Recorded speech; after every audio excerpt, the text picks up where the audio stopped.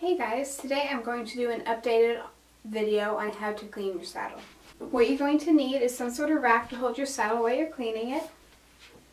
You're also going to either need some sort of leather cleaner or a bowl of lukewarm water with something like Dawn dish soap and a rag. For conditioners, there's lots of different types to choose from. I used to use the Lexol version of the conditioner, but now I use a lot of FX products.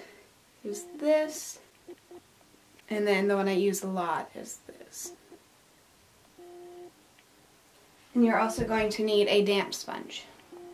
Your first step to do is to go ahead and remove the stirrups. Erasing all your memories, darling, they won't go so easy. And to wash your stirrups, you're going to either put them in something like the dishwasher or maybe just wash them in the sink. You're going to start off with your water and make sure to wring out the rag really well because you don't want you're getting your saddle too wet, and just going to go over the entire saddle.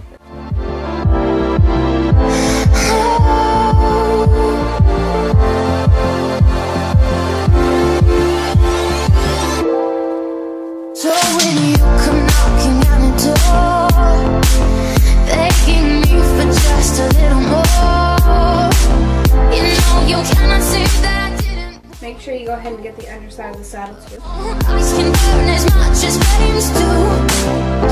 Your heart froze colder than ice in time. Same thing with the stirrup leathers. Realize the sound of silence is all that you. Once the saddle's dry, I'm going to use my FX leather balsam and go over the entire saddle again. Whoa, whoa, whoa. Falling like snow. Whoa, whoa, whoa, whoa, whoa. Falling.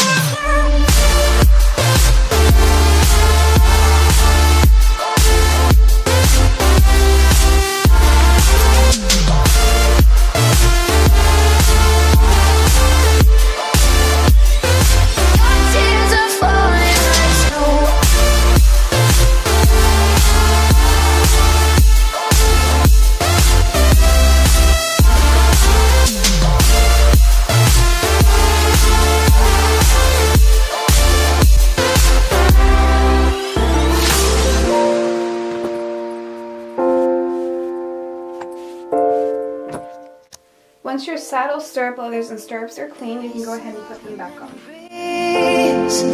Darling, they won't go so easily. Your heart froze colder than ice in time.